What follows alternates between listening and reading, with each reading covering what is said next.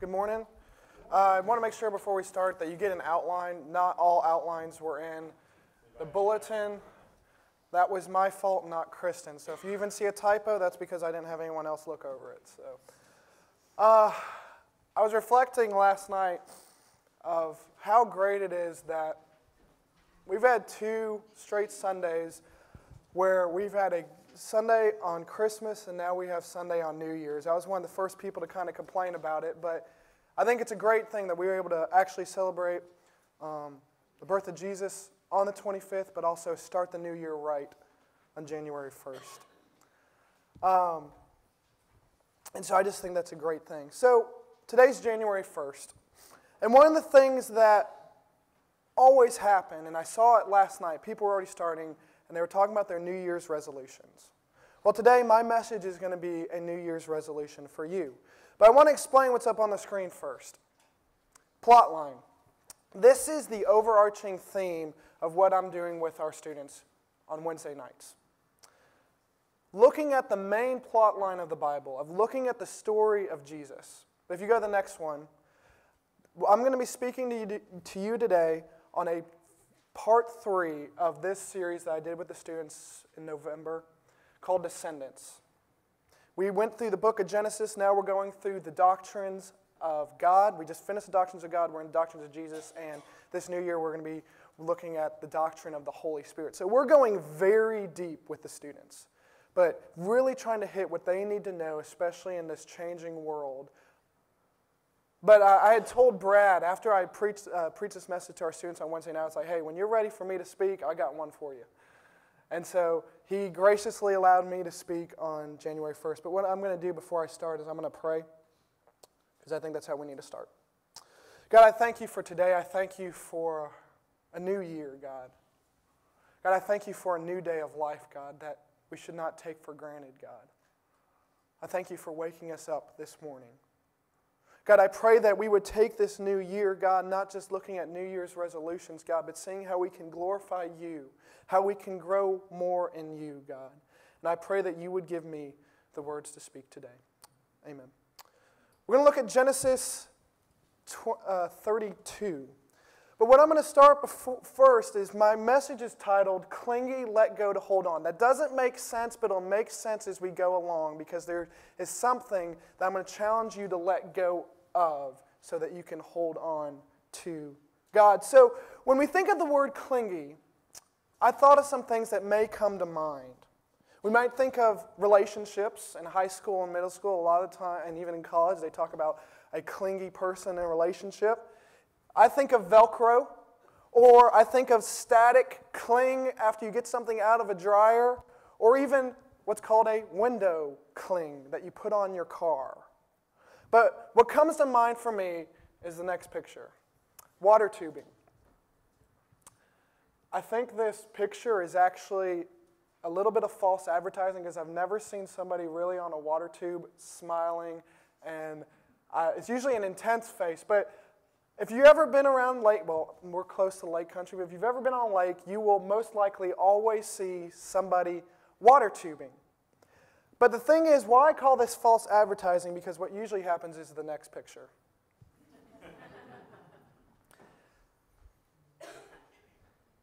It starts off being awesome. Water tubing. It's relaxed, you're having a fun time, it's chill. And then the fun turns into a matter of life and death. It's not fun anymore. You are no longer laughing and goofing around like you were before, and you end up clinging on for your very life. You get thrown around like a rag doll. You're going at high speeds. You have your driver possibly purposely trying to throw you off. You're getting air as you go over a wave. And if you hit the water, it could mean that you get injured, eye damage, or when I was little, you thought there might be a sea creature out there waiting to get you. And so if you were with me at camp, Brad remembers this, we had guys, we were riding this thing called a sombrero, and they were purposely trying to throw us off. And we were loving it first, joking around, but once they started throwing you off, you had that intense face and you did not want to let go. And I've been through a lot of different things, but there's one specific thing I want to talk about is the next picture. This is called a banana boat. And this is also false advertising. I've never seen a guy over here on the bottom smiling and like he loves falling off. I've never seen someone love falling off. But why I have a little bit of issue when I've ever been on a banana boat or water tubing, one year at the camp that I went to with our church, we went out to the Gulf Coast in Texas. And we were riding around on banana boats, and I'm waiting my turn because we have this line of students, and I'm on the dock, and you see them going out there. Next thing you know, you see the banana boat fall over. One cool thing about a banana boat, you can be on the front jumping up and down, and you can shoot the person off the back. Really cool. But we saw it flip over, and next thing we know, we hear people yelling and going crazy. I'm like, they just fell off. They're okay. Well, when they come back, they're like, you need to be careful next time you're out there. I was like, why? We just fell into a patch of jellyfish. Cabbage head, also known as cannonball jellyfish. So they were getting stung. These are not ones that have tentacles or whatever you want to call the stingers. They're small. You can pick them up in your hand. They're usually the ones that you find on the beach. And so when I was out there, all of us were like, we're not falling off. Everybody do exactly what you need to stay on because we are not falling off. And we were clinging on for our life because we did not know what was in that water. And so this can be similar to our life. I'm going to be talking about Jacob. And we will see that in his life he's going through the very same thing. He gets to a point where he is not only holding, but clinging on for his dear life. And you can find the life of Jacob in the chapters 25 through 50 of Genesis. And your first blank is this, and his life could be summed up with one word, and that's wrestling. His life was like a lifelong wrestling match until one night when everything changed. From the beginning, Jacob is wrestling. You can read about all this in chapters 25 through 50. And all I'm about to tell you is true. If you look at his life, you will see that his brother Esau, he wrestled with him in the womb. They weren't just kicking like babies. It actually says in Scripture that it baffled their mother about the wrestling that was going on in her womb. When they were born, Jacob is literally grabbing onto his brother's heel. Jacob's name means supplanter or heel grabber. Years later, Jacob wrestles with his brother for not only the birthright, but also for the blessing of their father. Jacob wrestles with his uncle to marry the woman that he loves, to not only find out that he marries the wrong one and has to wrestle not only 7 years once, but 7 years again for the woman he wants to be with. Also, Jacob's wives wrestle with each other over who he loves the most. And Jacob not only wrestled with his uncle, who was his father-in-law, once, but twice. Now, Jacob will be wrestling over to keep his wives, his children, and his possessions. Now, as Jacob returns home, he's been gone for a long period because he is afraid, after he stole the blessing and the birthright from his brother, who was ready to kill him. He's returning home. He's afraid that he's about to face his biggest wrestling match. He's got to face his big brother. And he's thinking that it could cost him his life. But Jacob will find out, the next blank, that his greatest wrestling match will be with God himself. It won't be with his brother. It won't be with anything else he's facing in life, but it'll be with God himself. And you may look at Jacob's life, and this may really resonate with you. You may be thinking that it resonates with you because you wrestle with a lot of things in your life. It could be school. It could be your family. It could be a job. It could be friends. It could be relationships. It can be struggles, pain, hardships, and everything else that goes along with it. And your life is a fight. You're always fighting for your way. You're fighting for protection, identity, and you may even be fighting to keep your name. And all of this is because a lot of emotions go on with this, and we're completely exhausted. And you don't know what you can do because you're out of options, and you're tired of going on. So I want to encourage you, the next point, go from a life of wrestling with Jesus to a life of resting in Jesus, because resting in Jesus is exhilarating. So let's see what Jacob did. Genesis chapter 32, starting in verse 22. So this is Jacob's heading home. He's got to the point where he's about to meet Esau. Esau is now coming to him. Jacob's thinking, oh boy, my brother's about to kill me. So during the night, Jacob got up and took his 2 wives, his 2 female slaves, and his 11 sons and crossed the ford of Jabbok. He took them and sent them across the stream along with all his possessions. Jacob was left alone. I'm going to stop there. So Jacob is now traveling back. The only problem is that he had to travel near where his brother lives. Jacob is afraid of the grudge that Esau has kept for years. He worked for Laban for a total for his wives for 14 years. There's no telling how much longer he did work. The scripture does not tell us, but at least 14 years his brother has kept a grudge of wanting to kill him. So if you go back and read, again, you'll see that Esau wanted to kill him. Jacob decides to divide his family into groups because he didn't want to lose everything he had. Everything he had earned. After everyone leaves, he is left to spend the night alone by himself. Now, why did Jacob do this? Why did he split his people up? He may have done this so that he could face Esau man to man, or because he knew that if he got him, that he got himself in this mess, and it was his responsibility. Or he wanted to take the punishment one-on-one and wanted no collateral damage for his family. But we do know that God ultimately led Jacob to do this so that he could wrestle with Jacob alone all night. It was time for God and Jacob to have their time. Because guess what? Why would God do this? When you are by yourself, that is when you are the most vulnerable. That is the time when you are most scared. That is the time when you're most afraid, is when you are by yourself. It is also the time when you will be the most transparent, the most honest, and most of all, there will be no distractions is when you're by yourself. You don't have family. You don't have other things going on. This is why God got Jacob to get by himself. So next. So Jacob is left alone, and a man wrestled with him until daybreak. I mean, he wrestled all night.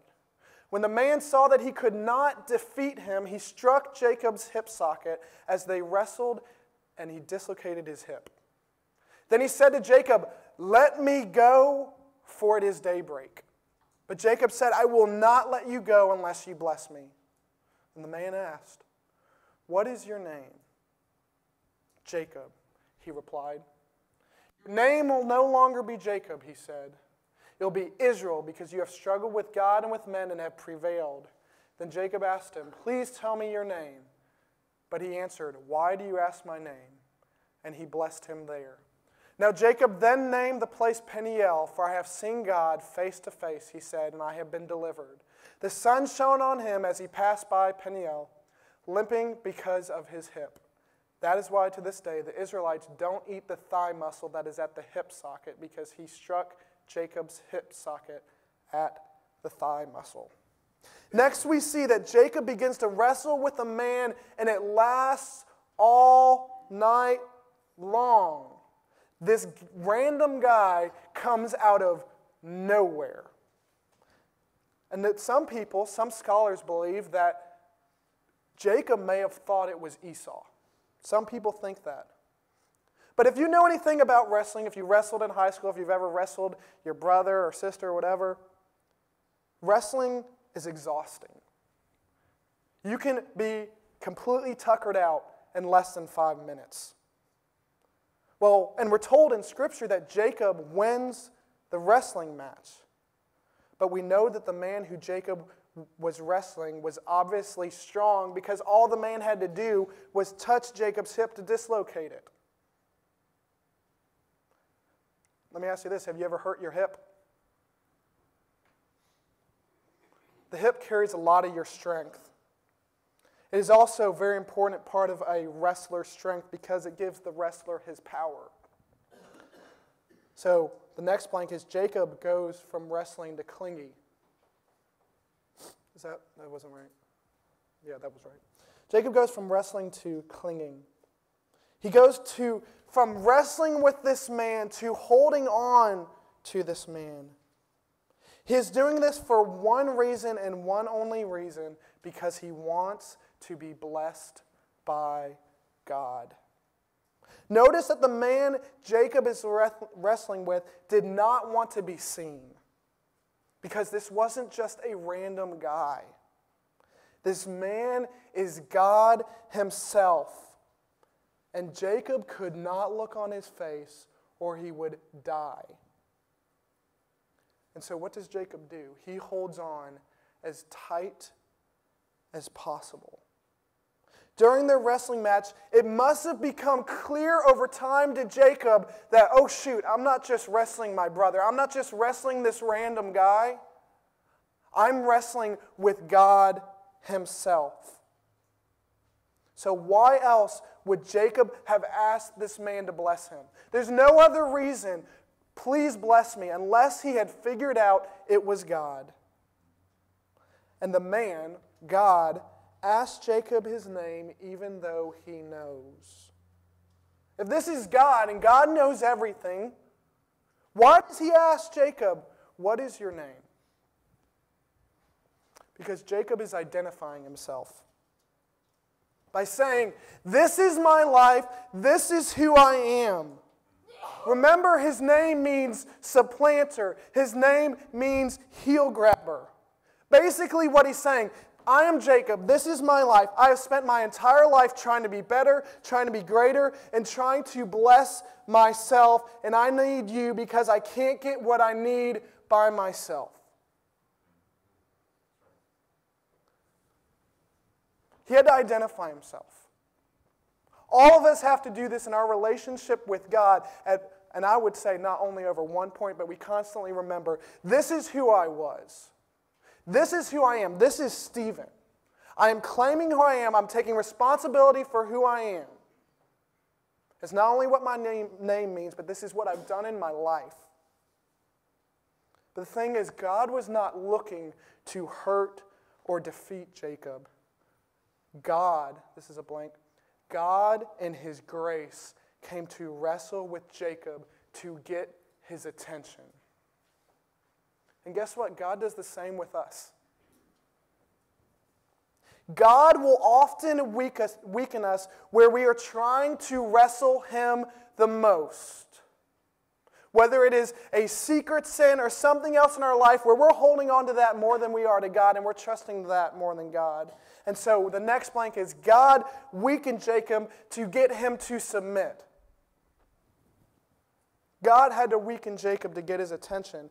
God took his strength. Everything he had used to gain all of his possessions, all of his power, everything he had in his life, God took away what he held on to most, and it was his power, his strength. What area in your life would God weaken you to get your attention? I often see this in young people. The next picture. Relationships. This is a common type engagement picture. But I see this in young people with relationships. They're so consumed with the idea of being in a relationship and having someone because everyone else does. They're scared and afraid because they're going to end up alone, and if they don't find someone, they're going to turn into an old maid with a bunch of cats, and they're 16. When I was in high school, I remember there was a good friend of mine, and she was 9th or 10th grade, and she was so concerned with having a boyfriend because she thought if she didn't have one then, she would never find a husband. She was in 9th or 10th grade. But the thing is, it's not only restricted to young people. It can happen to people in college, especially as you're in college and you're seeing all your friends around you getting engaged and married. As Ashley and I were saying the other day, we're looking in December. We're like, oh man, everybody's getting engaged and married. All of our friends. And so they get consumed with this idea of being in a relationship, and it makes me wonder sometimes why people jump from relationship to relationship, because maybe God is trying to get their attention and removing something out of their life to get them, hey, focus on me, trust in me, get your relationship right with me instead of trying to find it in somebody else. Because if you don't believe it, young people, and not only young people, sometimes find their security solely in a relationship.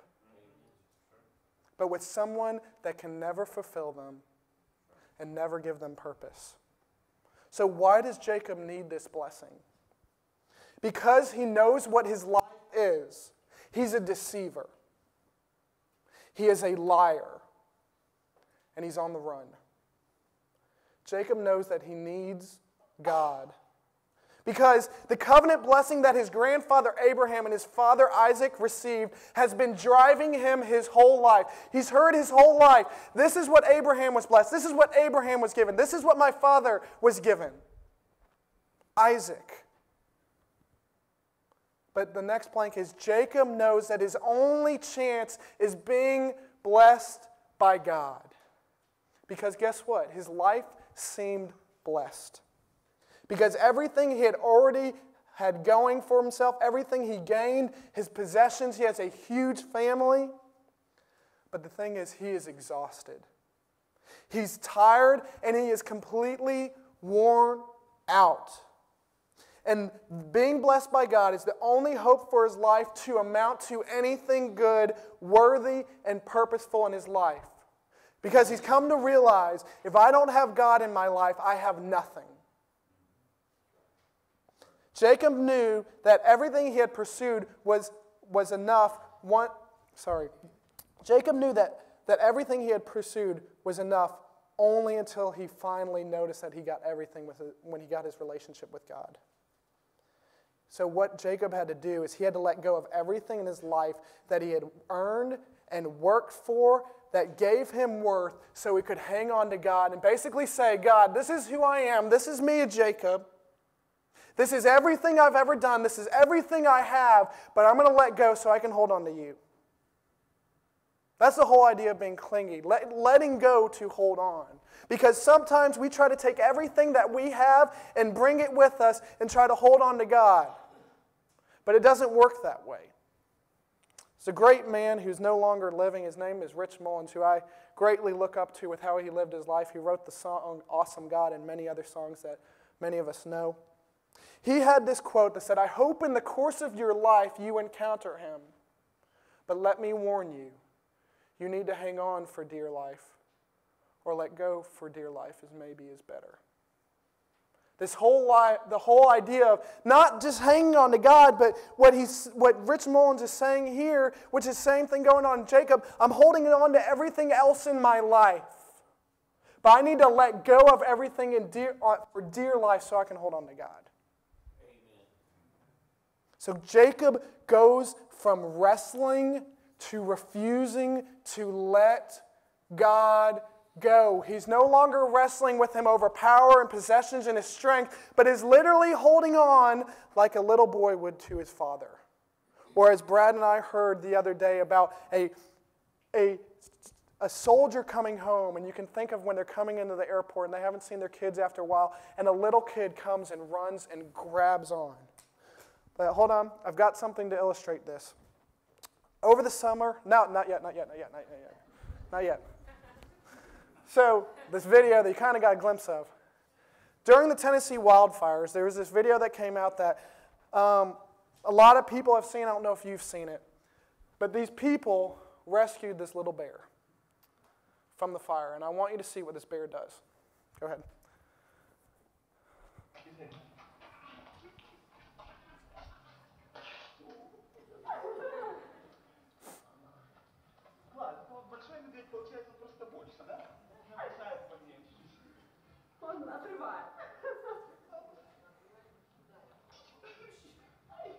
Keep watching.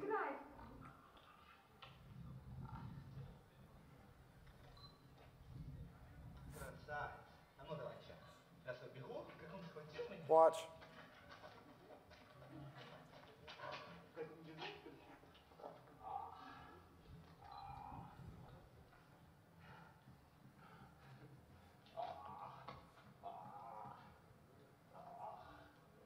Okay, Megan, you can stop it. You can stop it, Megan. Just clear the video. There. And so this whole idea of this bear, I saw this video, I was like, oh my gosh. It's a great idea of what we need to do to God. Of this bear saved from these wildfires in Tennessee, and literally when he meets his Savior, he won't let go. When the person rips the bear off his leg, the bear keeps chasing him and wants to hold on to him. So the next blank is hold on to God and His promises.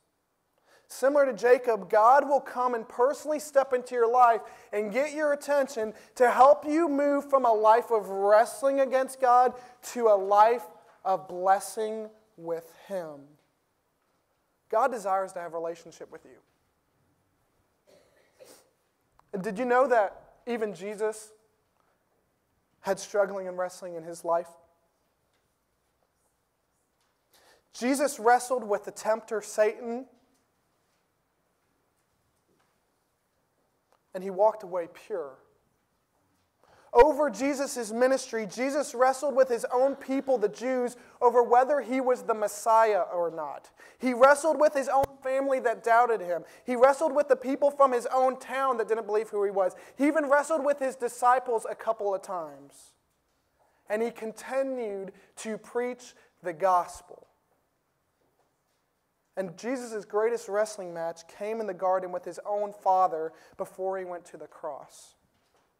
Jesus begged for God to go about His purpose in another way, but Jesus went willingly. He fully submitted and He held on to God's promise for His own praise and glory. And the next blank is a win came from what seemed like a loss. Jesus died, but it was a win. And Jacob, going back to Jacob, Jacob was going through a pivotal point in his life. He's transitioning into his own faith in God. Brad and I have talked about Jacob a couple times, and this is where both of us believe where Jacob finally got saved. And so must all of us have a point where we get saved. Because guess what? You need to learn to think for yourself rather than just repeat answers and verses. There's a lot of good Christians who can repeat verses and repeat answers and give the God answer, but have never fully submitted to God. Don't just come to church and go through the emotions. You have to grow up at some point. And stop playing around and don't just go with it. But let me ask you this, why not now? Why not today? Because you need to have a desire to worship Jesus. You need to have a desire to have a relationship with Jesus. You need to have a desire to pray. You need to have a desire to obey God and follow Him. Because guess what? No one should have to tell you to do this, because otherwise this faith that you say is yours is not your own. Many so-called Christians have failed in this area because they have dropped the ball. Did you know this is even the purpose of why Brad even started D groups? You see, Jacob had come to understand that the promise that was made to his grandfather Abraham and received by his father Isaac was now passed on to him. And we need to be willing to take on Christ as our personal Lord and Savior. John 15, 4 through 8. Do I have? Yep, I do. Remain in me, and I in you. Just as a branch is unable to produce fruit by itself unless it remains on the vine, so neither can you unless you remain in me. I am the vine. You are the branches. The one who remains in me and I in him produces much fruit, because you can do nothing without me. This is where Jacob was. I can do nothing. If anyone does not remain in me, he is thrown aside like a branch and he withers. They gather them, throw them into the fire, and they are burned. If you remain in me and my words remain in you, ask whatever you want and it will be done for you. Jacob asked for God's blessing. My Father is glorified by this, that you produce much fruit and prove to be my disciples. This is where Jacob is finally getting to. I have to remain in God. I have to be this branch that is attached to Him, because my life is worthless. My life is nothing without Him. The next blank is our blessings don't just come from Jesus, but are in Jesus through a relationship with Him. Jesus Himself is our blessing. It's just like the branches in those verses. For us to succeed and do well in our walk with Jesus, we need to believe the truth. We need to defend the truth. We need to think according to the truth. We need to live by it and wrestle for the cause of truth, study it, and discuss it. By believing in the promise, Jacob was actually clinging on to Christ. Did you know that? Even though Jacob did not know what was to come, the promise ultimately that was coming, this blessing that was coming, was Jesus. This is the plot line of the Bible. The plot line of the Bible is Jesus. He worshiped Jesus because you can't worship God without worshiping Jesus. And so what my challenge is for you for this New Year's resolution is hold on to Jesus or cling on to Jesus. So remember, Jesus is God and has always existed. Jacob's life was changed. His identity was changed. His title, his name went from Jacob to Israel. And even Jacob's future was changed. God changed his name, which gave him purpose. Jacob was probably trying to get rid of his label and title that people had given him his whole life. He had to walk around and say Jacob, and immediately those people know what that means. Have you ever been given a title? Have you ever been given a name? And the thing is, we try to do the same thing in our life, trying to get rid of what everyone has ever called us, whatever title that people have made for us. God came to him, to Jacob, even though he was a sinner. Jacob didn't have to have everything right, but God intervened in his life at the most opportune moment. Maybe today you've come to the decision that you need to follow Jesus. And you say, I want that. I want to cling to him. I want to rest in him and no longer wrestle with him. And make your faith your own. People all over the world are tired and exhausted because they have been wrestling and fighting with God because they think they know better and don't want to follow his plan and embrace their true identity. The thing is, God out of his grace and love comes to wrestle with us to help us rest in him. But I say this, if you are a follower of Christ, what do you need to do today?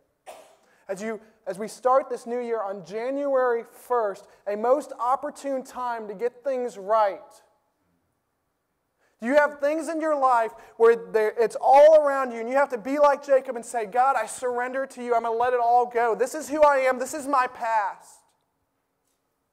And say, here, I'm going to take who I am. I'm going to be responsible for it, but I'm going to give it all to you because you can give me a new plan in the future and bless me.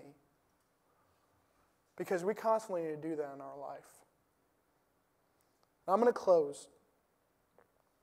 And if you are wanting this relationship with Jesus, I'm going to say a prayer that you can repeat in your heart. And you can respond to that. But I, again, challenge believers. What do you need to do?